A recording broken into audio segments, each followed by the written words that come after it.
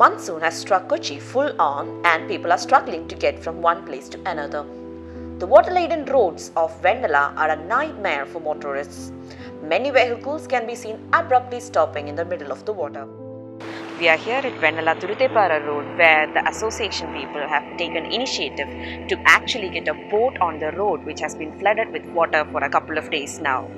Though they have been knocking doors of authorities to actually raise on this road a bit more, they have not been heard. A lot of school children also use this road to navigate. They are forced to use this boat to actually get to their destinations. The association has been knocking the doors of all the authorities repeatedly, from the MLA to the councillors, though no action has been taken so far. Vendala Thurutepara Residents Association Secretary T. Anil Kumar. ഈ റോഡിൻ്റെ അവസ്ഥ വെണ്ണല സ്കൂളിലെ വിദ്യാർത്ഥികൾ ഒരുപാട് നിരവധി വിദ്യാർത്ഥികൾ പാലച്ചോട് കാക്കനാട് ഭാഗത്ത് പോകുന്ന റോഡാണ്.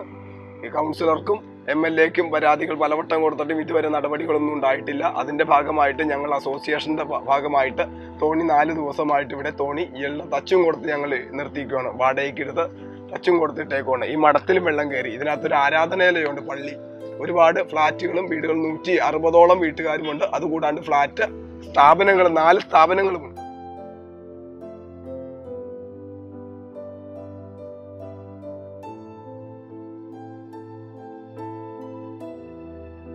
A butcher shop and a vegetable shop function on the roadside here, and the waste in canal water has got mixed with water which had made the place stink like a sewer.